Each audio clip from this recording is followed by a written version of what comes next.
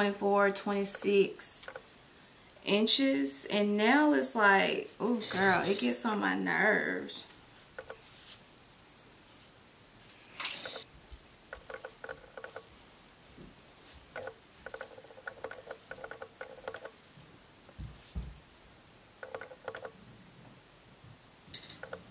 And long, of course.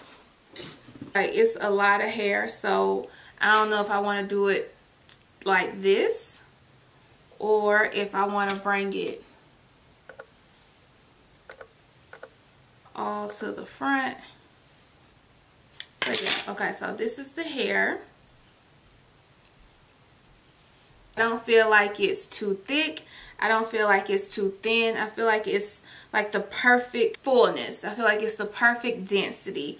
I don't know what the density is. I don't have the information in front of me right now. I do wish that it came more so on a transparent or a pre-plucked hairline. I did not experience a lot of shedding with this wig, and I don't feel like it's going to mat up or like tangle up, because sometimes when you do long hair, it can get like this little bird nest in the back, and I don't feel like this wig is going to do that because how silky this wig is. I want to say it has like a little bit of a texture to it, so I would maybe be able to curl this wig and it actually hold the curl, just because the texture of it is on a little bit more on a wavy side.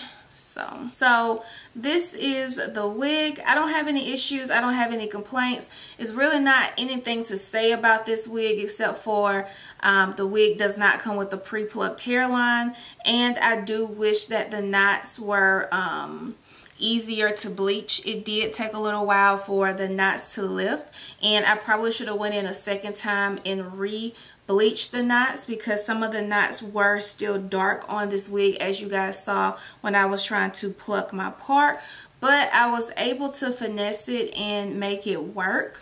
Yeah, that's all I gotta say about this wig. I'll make sure I have all the tea on this wig below so you guys can check them out. I'm quite sure they're probably going to be having like some sort of holiday sale going on right now, because it is Black Friday month and it is Christmas next month as well. So I'm sure companies are going to be having a lot of holiday sales, so definitely make sure you check out the tea on this wig below, and I will see you guys in the next video.